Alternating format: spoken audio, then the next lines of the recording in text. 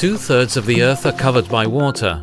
Unfortunately, more than 97% of it isn't actually drinking water because of salt. However, the chemical difference between salt water and fresh water could be the key to an endless supply of energy. Welcome to the age of blue energy, also known as osmotic power. When rivers flow into the sea, a kind of chemical shock takes place. Around the 1950s, an American scientist theorized that a change in osmotic pressure could be turned into a source of energy.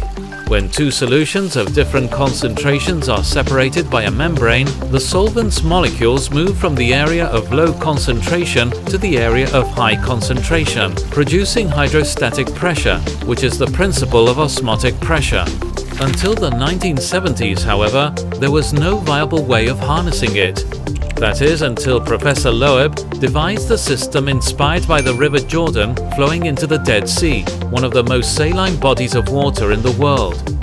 This technology uses the pressure generated by osmosis to move electric turbines. When we have salt water and fresh water separated by a semi-permeable membrane, fresh water flows naturally towards the saltwater chamber to the lower salt concentration. If the volume remains constant, pressure will increase, which can be used to move a turbine and in turn generate electricity. Those membranes were, nevertheless, too expensive to produce. The whole process was soon forgotten, with fossil fuels remaining the dominant energy source. Finally, 35 years later, Norway was to open a power station, operating through pressure-retarded osmosis. Sadly, it was not to be, and in 2013 it ceased operation owing to its high operating costs. In 2014, a new power station was opened, this time based on a complementary technology, reverse electrodialysis, also called RED. Each side of the membrane worked as a cathode and an anode.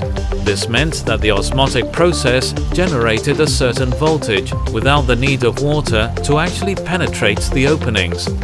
This power station still isn't commercially viable though.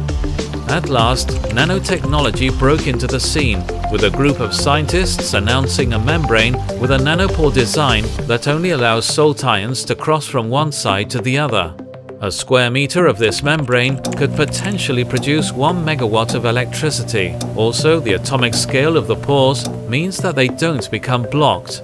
Our research concludes that tapping all the energy generated by river estuaries could cover 80% of the world's energy consumption.